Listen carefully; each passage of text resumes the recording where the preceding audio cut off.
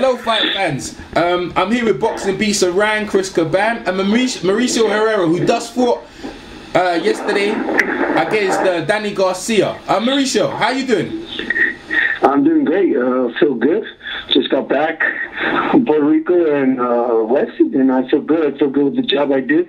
I thought I won the fight, and the people showed me all the support, and it made me feel good. Yeah, man. I mean, boy, listen, that was a very controversial ending to the fight, and even the fight. And you know what? Over here in the UK, especially me myself personally, you know what? I called the fight a draw, but you know what? Like, if you got the decision, I felt it was fair. And a lot of people, including some of my colleagues, they believe you won, and I believed you got robbed. How do you see that? Yeah, I believe it was a close fight, but I thought I should have got the edge, you know, especially taking it to him to the last round.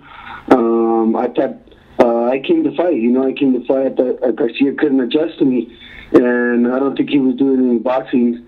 I think he was just seemed afraid of me. You know, he was a bigger puncher.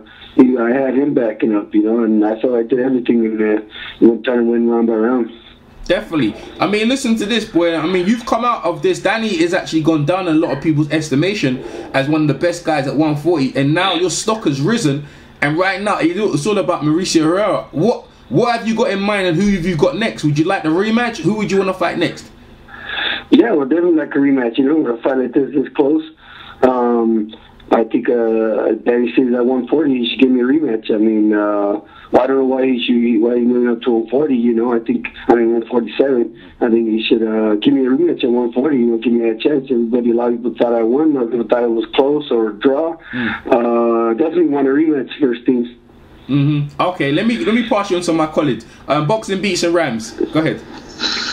Hi there, Mauricio. Yeah, how's it going? Yeah, I just want to say it wasn't close. It wasn't close. You actually run away with the fight, to be honest with you. And I say that in the knowledge is that I thought he was going to run all over you. I really did believe that. And like, I was watching it with Chris, and by the third round, I'm saying, this guy's outboxing Danny easy. You know, how did you prepare for such an effort? I thought it was a superb effort. Well, we were preparing to box, you know, in the training camp. Is better. I always said I love boxing. I love to just box and stay on my toes. And we expected him, he's a bigger puncher, was going to come forward, you know, do his thing. And we're expecting him to move my legs and box him. Coming into the fight, I see that he was easy to back up. That he wasn't trying to come forward and do anything and make it a fight. So I had to adjust and start putting smart pressure on him, which I felt I did. And I didn't think Danny could adjust to me. I heard him in an interview say he adjusted and started pushing the fight. I didn't see that at all. I thought I pushed the whole fight and made things happen. Yeah, I agree with that. He didn't push no fight. You won convincing. I don't know. I had you winning by a landslide, personally. And Chris will vouch for that.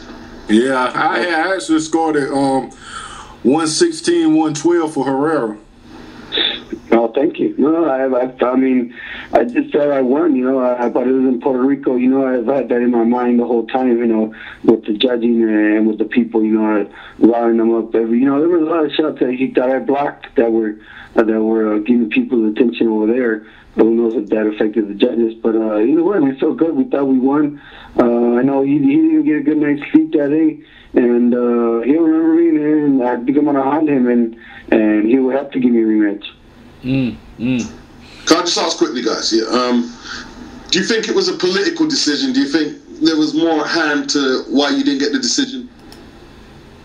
Yeah, I mean, I don't know why I didn't get the decision. I don't know if it was the crowd pumping up the judges, or maybe who knows? I don't really know why I didn't get the decision. I mean, I thought the commentators saw the fight. You know, they were just as close as the judges were, you know, watching the fight. So I don't know what some of the judges were seeing, but I thought I pushed the whole fight. You know, I thought I won the fight. I did everything I had to do. You know, Danny didn't want to stay and fight.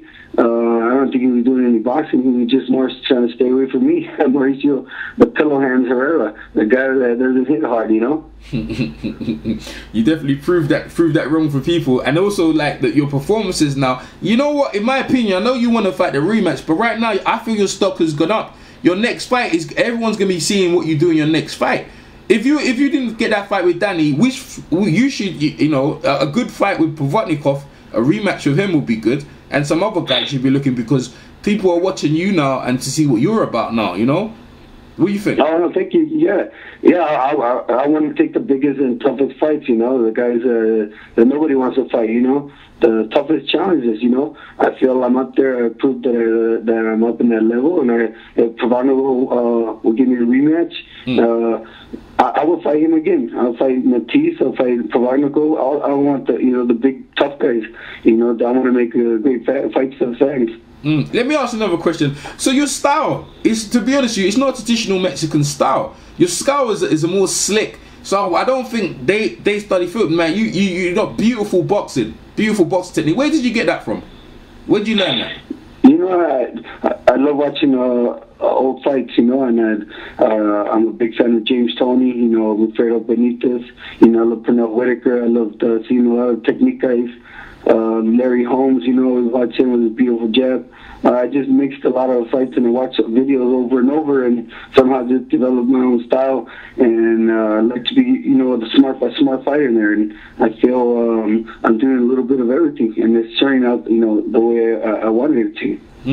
Okay. Go ahead, Chris. You got a question for Herrera? Yeah, I think he's like the one of the top 140s. He beat Provodnikov. He beat Danny. I don't care what nobody say. He beat Danny. I think people going to start ducking this guy. I really believe people going to start ducking you now. Yeah. I just want to ask, I'm just following up what Chris just said. Are you scared that these contenders and champions are going to duck you at 140 now after that performance? Because it was dominant. It was very dominant.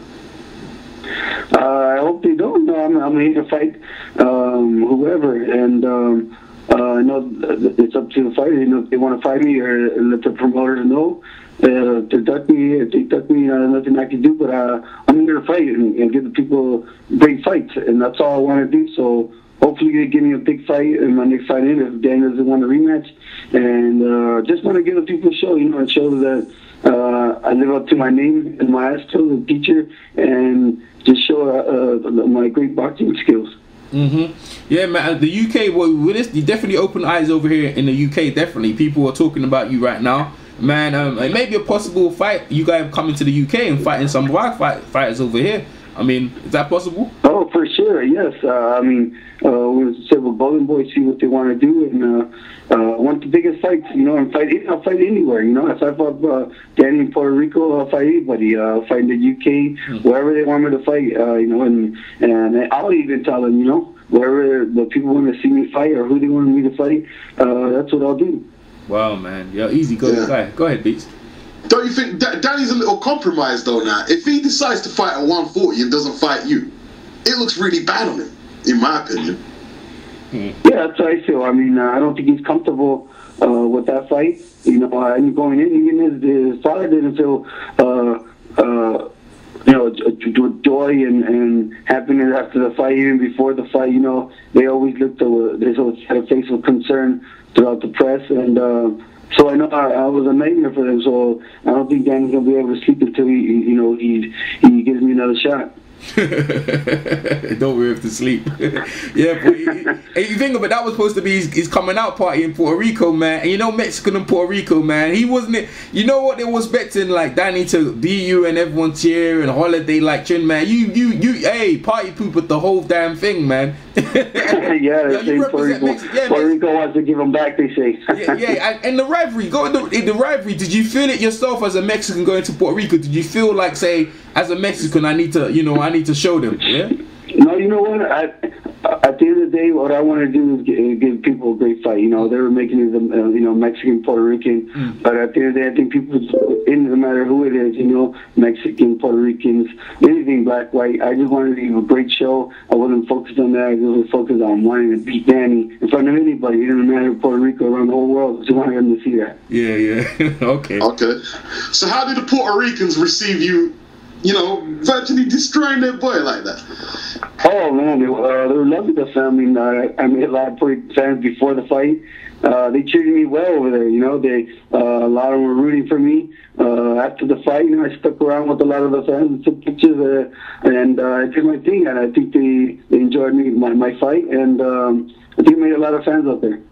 It's great, man. It's great, man. Wow. Well, you made a fan of me. You definitely made a fan of me. I'll tell you that.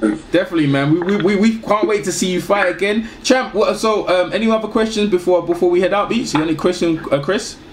Yeah, if he can't get Danny, I definitely would like to see him fight Lamont Peterson, the other 140. Oh, that's a good one. That'll be a good fight. Oh, that'll be good. How you see that one going? Oh yeah, that'll be great too. You know, I'll fight Lamont Peterson. Like I said, I'll fight anybody, whoever they want to see me fight.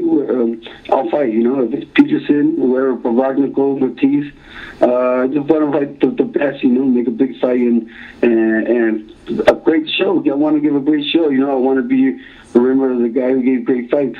Definitely. Excellent, man. All right. Excellent. So where can the fans catch you? Catch you then? Because obviously, you know, some of the fans get you Twitter, Facebook, Twitter. You got what's your My Twitter is at Maestro1, and you got Facebook, Mauricio Herrera. Yeah, you can find me there. Okay, all right. Well, you know, we appreciate you talking. We eagerly watching to see what your next step is. Hey man, you got the whole boxing world talking. Mauricio Herrera, thanks very much for this interview. Yeah.